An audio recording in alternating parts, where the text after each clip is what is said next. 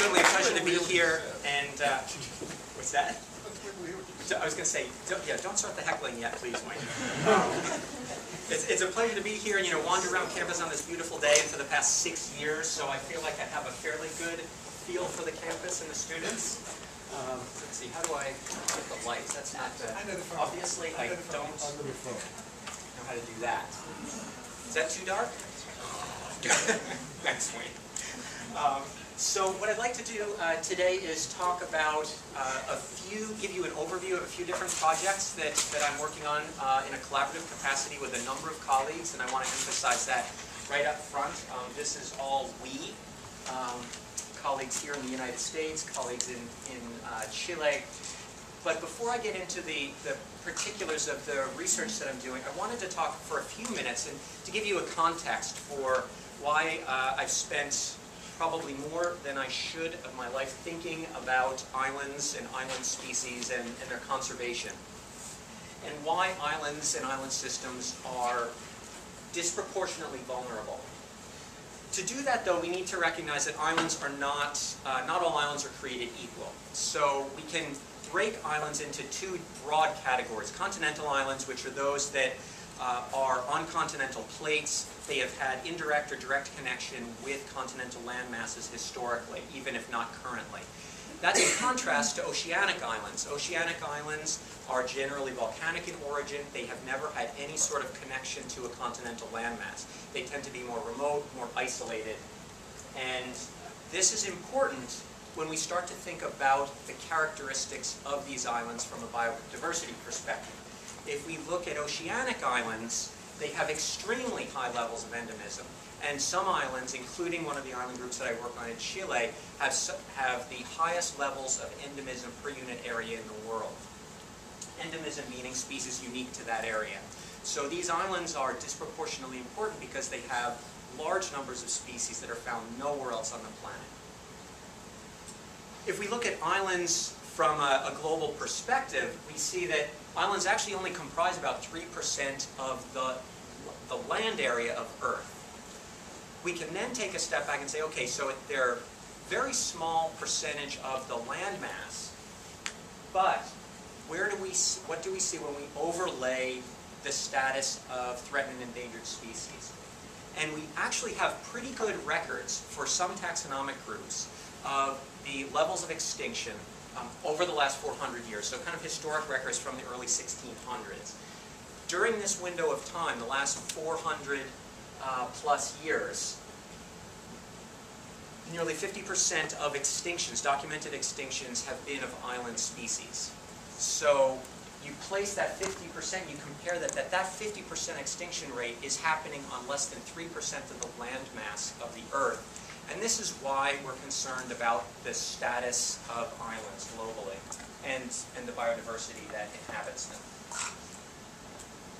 If we look at islands, we can think of islands as hotspots for threatened endemic species. So 20% of threatened amphibians are endemic to islands, 25% of threatened mammals, and about 1/3 of threatened bird species.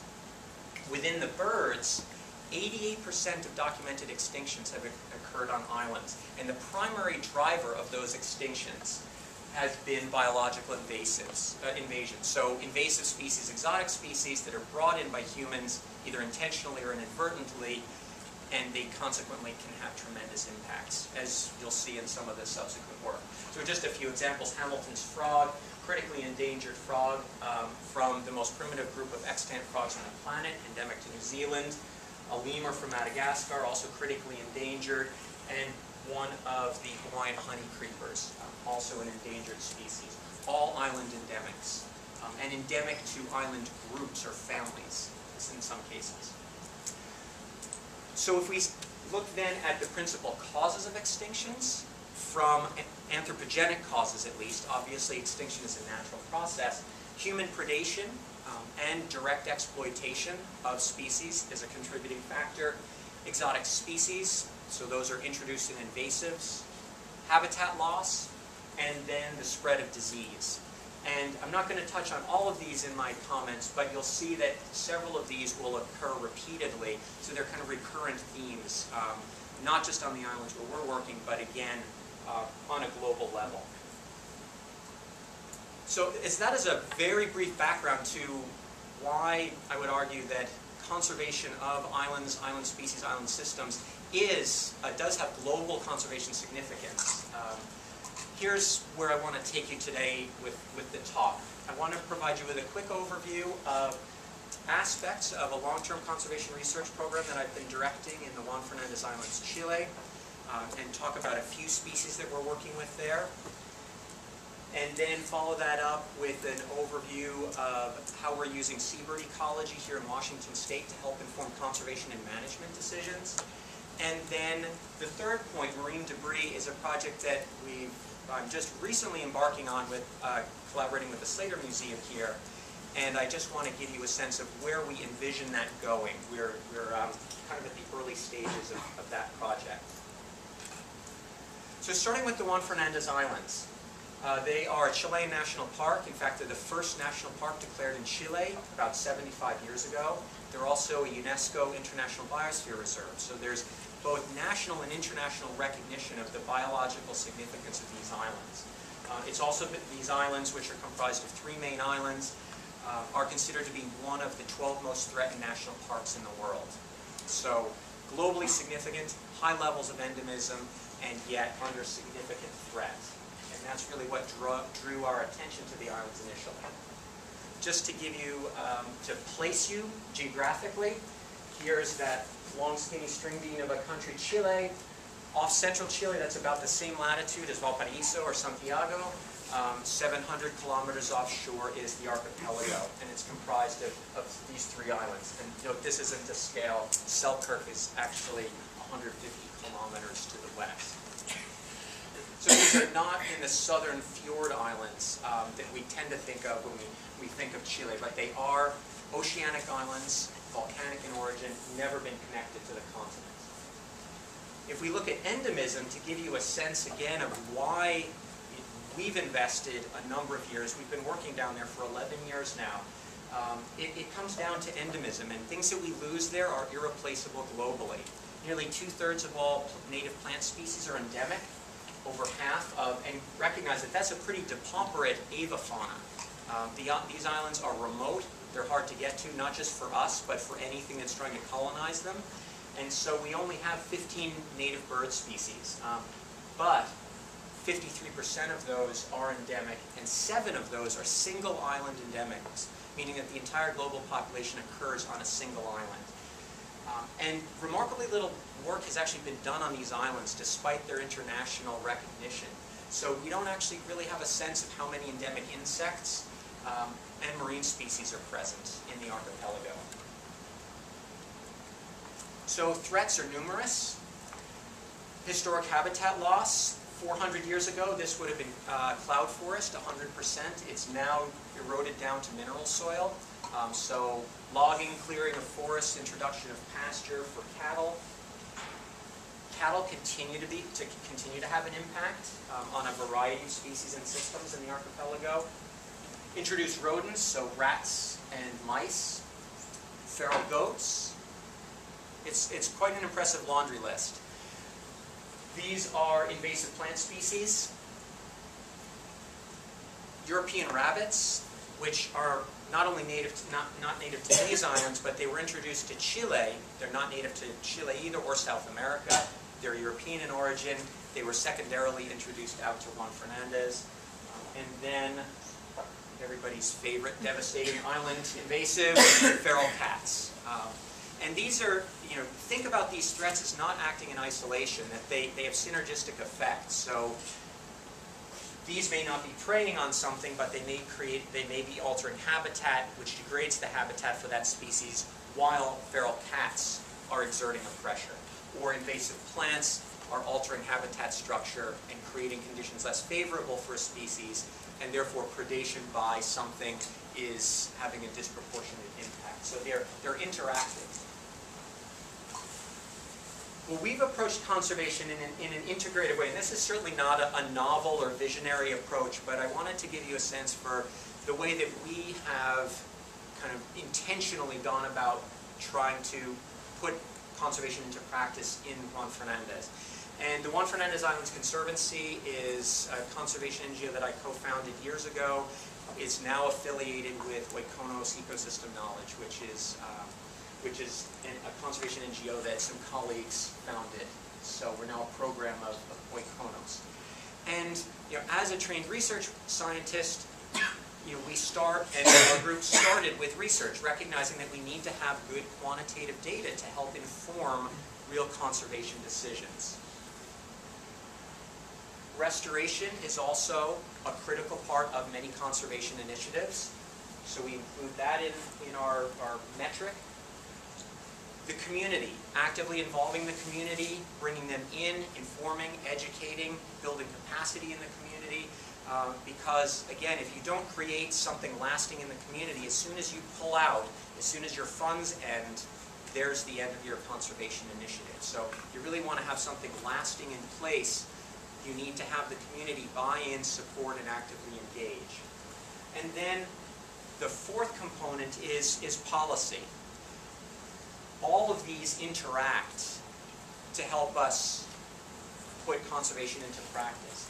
And I also want to mention, and I don't want to spend a lot of time on this, that it's not just these acting in isolation and contributing to conservation, but they also interact and inform one another. For example, our research findings help inform our restoration priorities and activities. Research is shared with and transmitted to the community, and we have and hire local islanders to work with us in participating in the research. Research is used to inform policy, national conservation strategies, management plans by the park. Community participates actively in restoration, and again, if the restoration is to take, if it's to be effective, the community needs to appreciate that and buy into it if they're not actively involved in that process. The restoration also interacts with policy, and not surprisingly, the last arrow, community and policy. So we see these things as interacting, and you can't really pull one out or you really weaken the structure that is necessary for lasting conservation. So, in terms of the research that we're doing, I want to just give you a sense of the large-scale approaches we're taking. For many of these bird species that we focus most of our attention on, there has been very little done on basic population biology. In fact, something as simple as approximate or quantitative population estimates were lacking for the vast majority of species, let alone things more sophisticated as understanding ecology, critical habitat, and so forth. So we're for many of these species, starting virtually from scratch. In quantifying impacts of invasives. Now, in many respects, we already know enough to say that where there are feral cats on islands, they're going to cause a problem. That's nothing novel.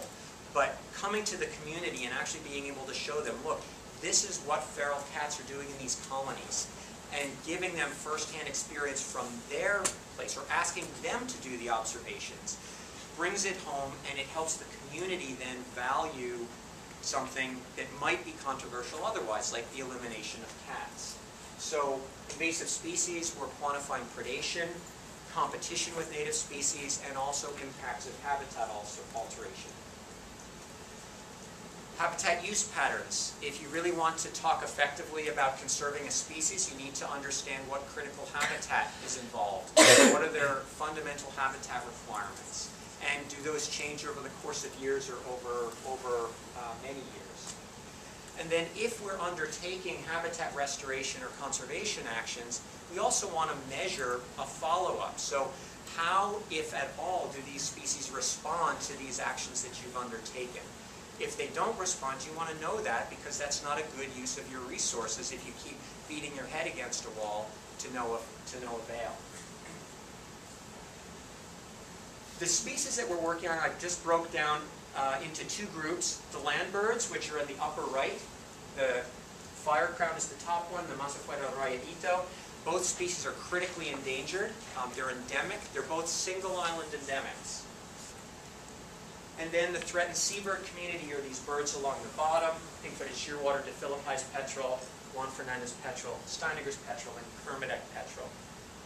For the purposes of today's talk, I'm not going to have time to discuss all of the work that we're doing with these species, so I'm going to focus on these three highlighted ones. The firecrown, the upper right, which is a hummingbird, and then these two species of seabirds. And just give you a sense of the sorts of work that we're doing and how we're trying to take the research and put it into a broader conservation practice through informing management, policy, and restoration. So the firecrown, again, it's critically endangered. It's a single island endemic. It's actually the only island endemic hummingbird in the world. Spectacular birds, really remarkable. To give you a sense of some of the natural history that's relevant in the context of some of the work we're doing, I just put a few points up here. They're habitat specialists and really depend, at least in parts of their annual life cycle, on native forest. They forage on both endemic and introduced plant species. They seem to be highly vulnerable to habitat alteration by invasive plants, and they also suffer significantly from predation by feral cats. So a very quick and dirty overview of some salient aspects of their natural history. Well, one of the early things that we did was begin to quantify and characterize breeding habitat. We know roughly where they were, but what factors kind of drove that? What were the explanatory mechanisms? What were they cueing on? And so this is work that my colleague, Dr. Erin Hagen, who is now with Island Conservation, led. In fact, a lot of this comprised her PhD dissertation. We worked collaboratively on it. And we took the approach of looking at what people had hypothesized biologically as explanations for why firecrowns were dependent on these native forests. And what would explain the presence or absence of nests. So there were three models out there. Native forest, and presumably there's a or a positive association with components or parameters of native forest that the birds were cueing on. Native food trees, so recognizing that hummingbirds are primarily nectarivorous, they consume nectar, secondarily insects, so one might predict that the presence of potential food resources in the immediate surroundings of a possible nest site could be important, and invasive plants, and the prediction was there that if there was any association, it would be negative. The response variable we used was nest presence. We applied a multiple logistic regression, and the best model by far was the one that included presence of invasives. So we took this, and we also then looked at what our empirical data were saying. So where were we seeing these nests, where were we not, and relating it to presence of invasives. And this is the pattern that we have found. Nest sites had virtually no invasive species within the plots surrounding each nest tree, as compared with non-nests. So these are sites that otherwise were comparable, but they had higher percentages of invasive plants in the immediate surroundings. That gives us further support for the idea that these birds, for some reason, are cueing on areas that were relatively clean, had virtually no to no invasive plants around the nest. And we took that then and said, right, given that, maybe we should, if we're going to undertake conservation or restoration actions, we should focus it on controlling invasive plants in this otherwise high-quality habitat. And if we remove them, maybe the birds will actually utilize it. And so we applied that, and we trained and contracted a team of field technicians. These are all island residents who have worked with us for a number of years now. This is now the 8th year of invasive plant control. We focused on, this is a photo of a before, and then a week later, that's the exact same perspective. That's what it looks like after we remove the invasives from the area. I say we, I didn't actually remove a single plant. It was all of them that did the grunt work. So we're focused this on the part of the island that has the highest density of firecrown nests, because we concurrently do annual breeding season monitoring and find all of the nests that we can in these areas that we consider to be critical habitat. And we're working in about 45% of that sector. And we're trying to maintain that and gradually expand it over time. As part of it, we do annual monitoring. So we monitor native plant regeneration and also invasive plant regeneration. The challenge with invasive plant control is you're not done after you've gotten rid of the mature plants, because there's a seed bank and things will continue to regenerate for many years. And so we systematically go back to every controlled area every year, document, and then we do a secondary cleaning so that the native plants have a chance to get a foothold or a root hold and grow up in the absence of invasives. What we have seen, encouragingly, in all of the areas that we've controlled is very strong native plant regeneration. And in some areas, within 3 years, you would have absolutely no idea that that area had ever been dominated by invasive blackberry or this invasive tree species that's native to mainland Chile.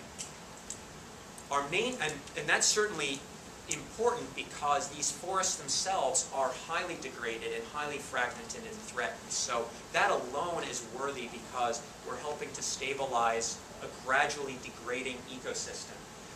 But from a fire crown perspective, what was really encouraging is that we have found that in 50% of the controlled areas, there's a nesting attempt by breeding fire crowns the next breeding season. And if we look 2 years out, it's 3/4 of those sites have been reoccupied or recolonized.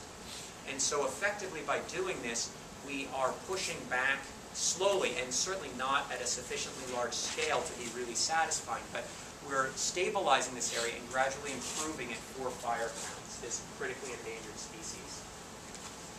As part of this work, and Prieto picaflor is the local name. Picaflor is Spanish for hummingbird. We have 2 island coordinators who started, this is Paula and this is Cristian. They started working with us as technicians about 7 to 8 years ago. They've gradually taken on more responsibilities, and they're now working as full-time coordinators and leading our everyday efforts on these projects that I have listed here. I'm not going to go into detail, but suffice to say that this is pretty impressive that these people who had no professional training prior to this are now leading teams looking at flowering phenology. They are doing breeding season monitoring with our supervision, but they're the on-the-ground implementers and coordinators. It's been a very successful model and really inspiring to see them taking on increasing responsibilities. Moving on to the pink-footed shearwater, which is a seabird. These birds come back to land only to breed. It's vulnerable. It's a Chilean endemic. It breeds in the Juan Fernandez Islands and one other island, which is a continental island. A quick overview of their natural history. They're a colonial burrow nester. They're a long-distant migrant. They're very long-lived, and these will come back in these are all relevant to the points I'm going to make in a moment. Very low reproductive rates. And their diet is largely fish and squid. So here's a burrow, a marked burrow that we use as in one of our study plots. In one of the stories I want to share briefly is that of impacts of introduced mammals. So earlier I said that introduced mammals can have various impacts. They can have predation, they can have competition. In the case of pinkfoots, they suffer from both. Here we have a pink-footed shearwater outside of a breeding burrow killed by a feral cat.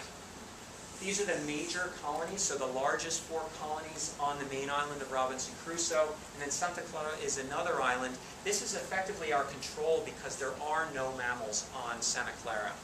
And you see 0% adult predation. In fact, of 10 years of monitoring the island, we've never found a dead adult on the island. They die, obviously, they're not immortal, but when seabirds are ill, they don't come back to the colony, they tend to stay at sea and die at sea. When we look at these numbers and we say, well, 1%, 3%, 4%, that's really low. That shouldn't be a problem. But these are extremely case-selected species. And that means that they have high adult survival, very low reproductive rates, deferred reproductive maturity, and they are disproportionately sensitive to any increases in adult mortality.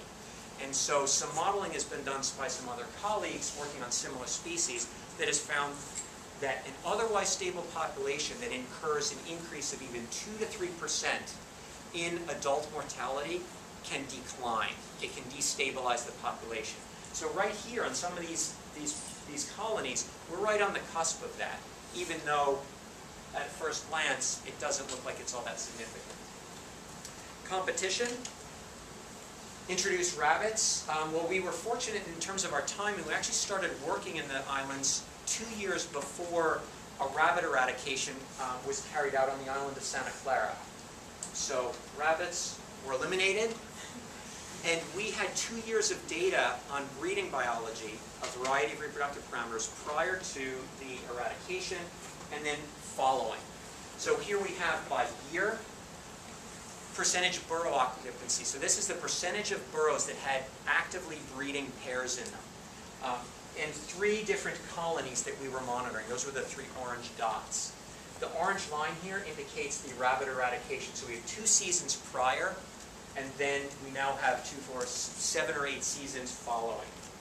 And there are some unusual things which I want to explain. Those 2, this colony here, Refugio, was actually right beside the hunters' huts. And so those were effectively rabbit-free before the formal eradication took place. Because the hunters would be around at the end of the day, if they saw a rabbit from the hut, they would blast it into its next incarnation. And so there were no rabbits in that colony for several years. And so what we were effectively seeing here is a rabbit-free occupancy rate. The other thing that's it was worrying for us initially was, so what we see overall is a 40% increase in breeding pairs on the island subsequent to the eradication. This, when it happened, the first year we thought, wow, that's a quick response, that looks great. The next year we thought, oh my gosh, what's going on? This makes no sense to us. Fortunately, we were doing concurrent research on 2 other species of seabirds that breed in Juan Fernandez. They showed a similar decline in breeding effort that year. And then that led us to look at larger causal factors, oceanographic factors, and it turns out that that year was a radically different year oceanographically. There was a decreased level of primary productivity in the zones where these birds forage, and that made us feel a little bit more confident that this was just, this was an interesting ecological blip, but it doesn't actually have anything to do with the overall trend, which you can see looks like it's probably plateaued out at about 70% occupancy instead of 35 to 40%. This is a student not a UPS student, but an undergraduate, who's now a graduate student at Oregon State, Amanda Gladich. And we worked together on a project in which we wanted to quantify the impacts of cattle in breeding colonies of pink-footed shearwaters. There's 1 colony on the island that cattle still had access to. And remember, this is national park. There's Amanda looking at burrows that were collapsed by burrow entrances and burrows that were collapsed by cattle. And we have 4 study sites. This is the only one of the 4 that had cattle. The other 3 historically did, but no longer do. And this is the percentage of burrows with damage. Highly significant difference. That colony is getting hammered by cattle walking through, and just through their mass, collapsing burrows. Whoops. We also looked at whether that was equally vulnerable across the colony. And what we found is actually, no, it wasn't. So red again represents the Piedra colony. And we saw that up on the ridge top where the slope is least and the burrows shallowest, that was where we saw the greatest percentage of damaged burrows. We were able to take these data, go to the national park and say, we'd like to propose to build an exclusionary fence so that we exclude cattle from this area, working with the Cattlemen's Association. And we all came to agreement on that. And we were able to build a fence. These are some islanders, again, that we contracted. This was just completed a few months ago. So now cattle are excluded from the 2nd largest colony on the island. And we're also now talking with the park about using that protected area as an opportunity to begin to reintroduce native plants, because all of what you see in the foreground is non-native plants. If you remove cattle, they're not going to be able to graze on it, and you have a reasonable expectation that replanting is going to be successful as a restoration. And one last thing I want to mention with the pinkfoots quickly, we've also been doing satellite tracking. Here's a pink-footed shearwater with a solar-powered satellite tag. Deploying them on the birds to better understand marine habitat use patterns and migratory routes. And we've asked two questions. Or two general questions and two general spatial scales. One is during the breeding season. So where are the birds going? What zones are they using during the breeding season when they're provisioning chicks? With the idea that for a lot of these seabird species, interactions with fisheries is a potential impact. In order for that to be true, you obviously have to have spatial overlap. So that's the first level of questioning. So here we have the birds were tagged here. Each of these dots represents a satellite location. You can kind of infer routes. And the colors, think of this as a heat map. The more intense colors represent the more intensively used zones. So what these birds are generally doing, these data are from 2004, this is true for multiple years, they generally made a beeline for the coast of Chile, over the shelf and shelf break, and concentrated here north of Concepcion and Talcahuano. So that red is the bullseye. That's really the hot spot for them. If we then look at why, you can look at regional primary productivity with the more intense colors, the warmer colors meaning more productive, using mean chlorophyll concentration as a proxy for productivity. So the red, if you just informally overlay where the shearwaters are going, not surprisingly, they're hitting these highly productive areas, because where you get high primary productivity, you tend to get high levels of predator biomass. And so forage fish, squid are very abundant there. Also not surprisingly is that it also attracts commercial fisheries. And that is the most intensively fished region in all of Chile. So now we understand where the birds are going, we know where the fisheries are, and we're working with the federal government and the fisheries agencies down there to get observers on board boats to document whether or not there's actual bycatch of the species in these fisheries, so that we can understand whether that potential impact is an actual threat to the species. In terms of the migration tracking, we also, as given that this species is highly migratory, we see non-breeding pink-footed shearwaters off the coast of Washington every summer that are breeding a few months later down in Chile. If we seriously want to talk about conserving species that migrate on that magnitude, you really need to think about work not just on the colonies, which helps, it's essential, not just in their breeding ground, the foraging grounds during the breeding season, but also where they move throughout their annual cycle. So we tag birds and we've tracked them up and down the coast. And this map, again, think of it as a heat map. The hotter colors are the areas that are disproportionately important. Here's that foraging zone in Chile. One of the things that we discovered through this study was we knew birds passed through Peru, and Peru is obviously well known for its highly productive water.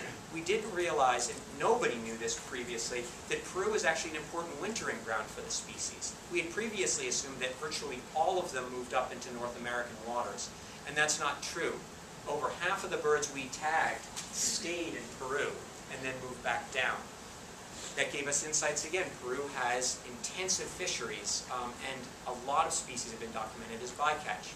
It helps direct our efforts, and we're working with people in Peru to try to gain better information about whether or not there's significant bycatch of shearwaters in that fishery. So there's the wintering zone up in the California current system where some birds go. There's that migratory route that they generally move rapidly through, and then they have their breeding region. And we need to integrate across all of those and think on an international level for species such as this if we realistically want to talk about effective conservation. The research that we've produced has also been used to drive a bunch of actual on-the-ground conservation plans. So the CEC, the Commission for Environmental Conservation, is the environmental arm of NAFTA, and they have been producing a series of North American conservation action plans. We contributed data and co-wrote that. Chile has a national plan of conservation for the pink-footed shearwater. I'm a co-author on that, and a lot of our data informed the research priorities and kind of conservation objectives and priorities for the species. And Canada also has a recovery strategy this is a joint strategy that I contributed to. And so we're taking the research, we're trying to do on-the-ground conservation, and we're also trying to extend it as far as we can by bringing it into the policy arena and having it incorporated in these plans that have national consequences for the birds. Very, very quickly, Diphilippi's petrel is a species that has kind of fallen through the cracks. It's officially listed as vulnerable by the IUCN. It's a Chilean endemic, present in only 2 island groups. That's up on the upper right. This is a former student from here, Emily Landeck. She did her senior thesis with me a couple of summers ago, in which we conducted the first empirical population estimates so that we could actually come up with a more realistic conservation assessment of the conservation status. Prior to this work, there had been no empirical population estimate. People had come up with an estimate based on the size of the islands, but no one had actually gone out and done surveys. The results of our work is that in the Juan Fernandez, we estimate less than 500 breeding pairs. Globally, we estimate less than 1,000, which is less than 10% of the previous estimate. So with this information, we're now in the process of preparing for BirdLife International and the IUCN a petition to uplist the species or reclassify it to endangered. And that would then kick off a string of actions and, at the very least, increase visibility, bring attention and resources to trying to make sure that this species is stable and we don't lose it through lack of awareness. We also do a tremendous amount with the community. I mentioned the work where we've trained and continue to work closely with they're now professionals, field technicians. We have our island coordinators, but we also do a lot more than that. So we have the field technicians. We continue to develop and fund and lead environmental education program for children. There's a community shearwater reserve that we've just had established at the national level, which we use for educational purposes. In the upper right, that's Cristian with an infrared camera probe.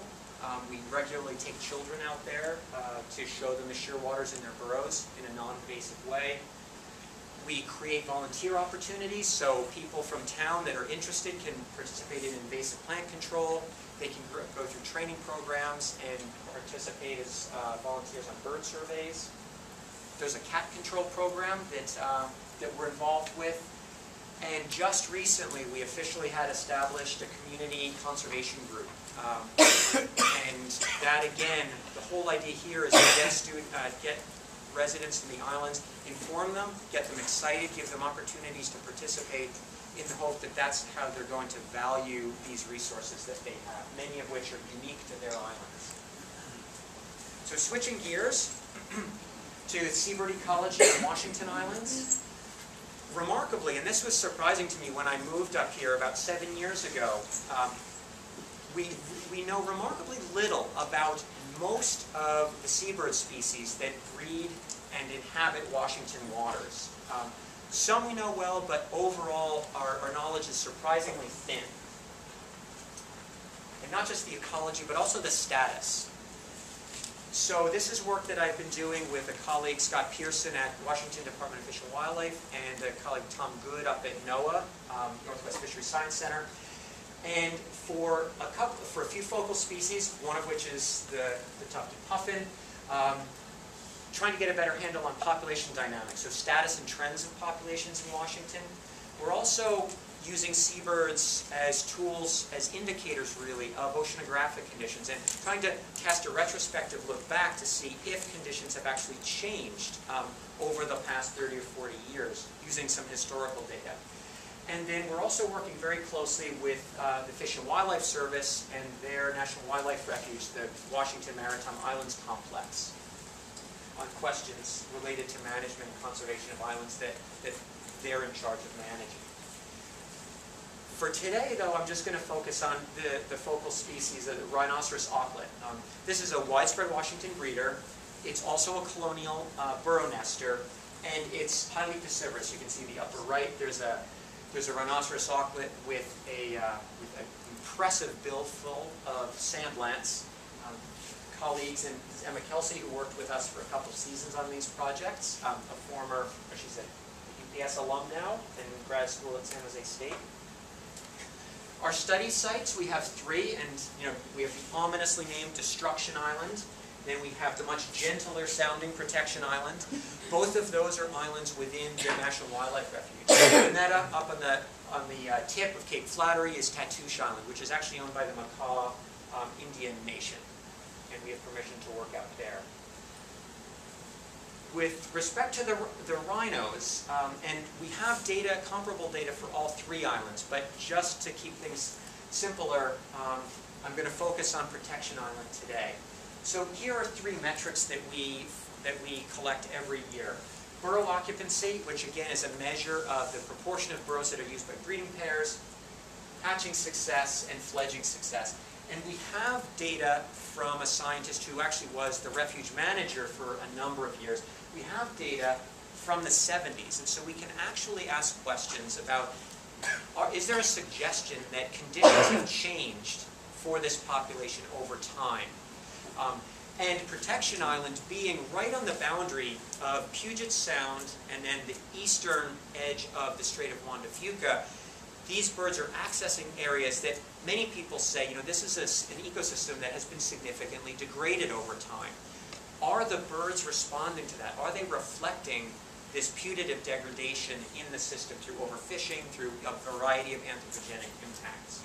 And you can see, and I'm not even going to insult you by talking about the analyses, that over the past nearly 40 years, in none of these reproductive metrics or parameters is there any suggestion that conditions have declined. If we look at diet, diet has also remained remarkably constant over that period of time. So no changes in reproductive success parameters whatsoever from the 70s up through today. The refuge also came to us and said, well, we like what you're doing with the breeding, but we would also really like to get a sense of how large the population is. And would you develop a protocol that is a bit more quantitative, that we can actually meaningfully replicate in future years and compare in a statistically robust way? So there were a number of surveys done using a variety of methodologies, but you'll notice that none of them are bounded by confidence intervals. So there's really no way to say whether this number does differ from this number, because we don't know what the confidence interval is. The conventional thinking had been that this population had declined, and in fact, this paper here by Wilson in 2005 said that there's actually been a very strong decline in the population. Our data actually suggest the opposite, and these data also indicate that this is the 3rd largest breeding colony for the species in North America. It's in the top 5 in the world, and it actually suggests that the population is not only declining, but it's actually increased. The degree to which it's increased is hard to say because the methodologies are not really comparable. So we don't know how they derived their estimates. One more thing about the rhinoceros auklets. This is a project that a student of mine, Brittany Balbag, completed 2 summers ago for her senior thesis. The refuge was also really interested in understanding the impacts of black-tailed deer. This is a study that was quite parallel to the work on the cattle impacts on pink-footed shearwaters. So Brittany spent her summer, most of her summer, working on Protection Island, beginning to address this question. And her results showed that 85% of these randomly placed study plots throughout the breeding colonies contained damaged burrows. Of those, 66% of the plots had burrows with structural damage, meant that it wasn't just the entrance that had been damaged by a deer stepping in it, but that the tunnel and or the nesting chamber had been compromised or absolutely destroyed. The median percentage of burrows with structural damage was 7%, but it was actually highly variable. So it ranged from 0% in some plots all the way up to 50%. And that part of what Brittany was doing was trying to characterize that. Are there certain parts of the island or certain types of colonies that were disproportionately susceptible to that? And so using that information, Brittany wrote her thesis. We submitted a report to the refuge, and that information was incorporated into the comprehensive conservation plan for Protection Island. And in fact, the refuge now is recommending that deer, for a variety of reasons, one of which is that it was set up as a seabird sanctuary, that deer be removed from the island. And just to wrap up, this is work that I mentioned in my initial comments. We're just starting on. We're collaborating with the Slater Museum on this. There are a couple of students already working on projects related to it. But the northern fulmar, which is a type of petrel, it's over in the upper right, it's actually a species that's been adopted by a number of researchers, both in Europe and down in California, as a biological indicator.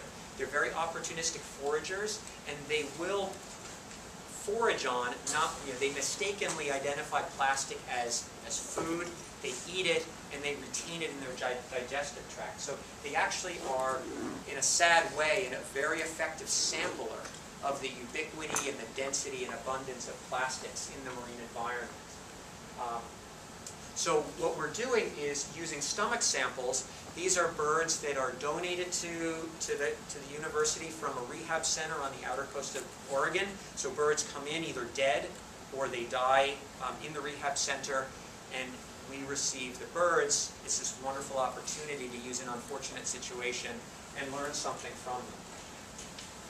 And this is a complement to ongoing monitoring programs in California and Alaska on this species.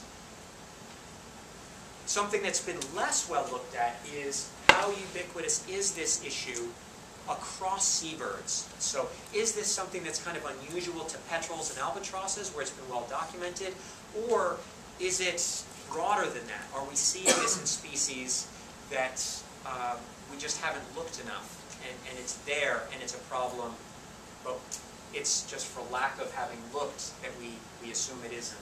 So that's something that, again, because we're getting this really broad suite of species coming in, we can opportunistically use those individuals to ask these questions about how broad is this impact and issue. So in the lower right, this is a sample from the stomach of a single northern fulmar. And that's actually not all, that's a fairly common one. We're finding about 90 or 95% of the birds have plastic in their guts. And we're interested in characterizing the type of plastic ingested. Well, just to wrap up, a few take-home messages. Islands, I think, they're compelling in an absolute sense from a conservation perspective, because of their inherent vulnerability, high levels of endemism, but you can think of them as model systems for conservation. They also tend to be, compared to continental land masses, relatively small, and therefore that smaller scale makes them more tractable, more realistic when we're talking about ambitious conservation actions. So you're more likely to have success with a conservation action on the scale of an island than you are on a continental scale. The second point is obviously nothing novel. Anybody who's really thought about conservation for any time will certainly agree with that. Conservation issues, although you can look at them from a research and a biological perspective, are ultimately human issues. And as such, the practice of conservation, the implementation of it, is really dependent on an interdisciplinary and an integrative approach. And I hope that I've demonstrated at least a little bit of that philosophy through the work that we've been doing in Juan Fernandez, to a lesser extent here. And that results require time and patience. We've been working in Juan Fernandez for 11 years now.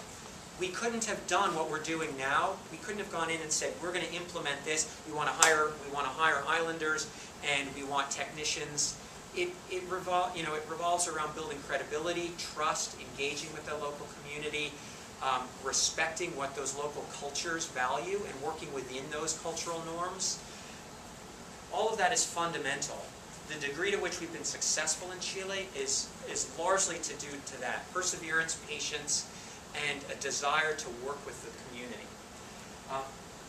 That leads to the second point, commitment. These are not easy things. They're not short-term solutions.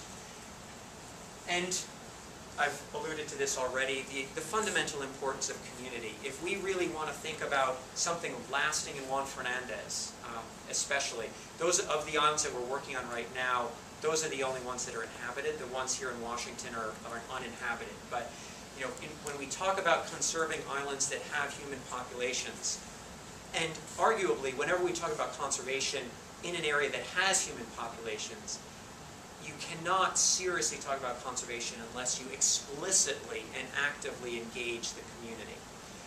It's absolutely fundamental.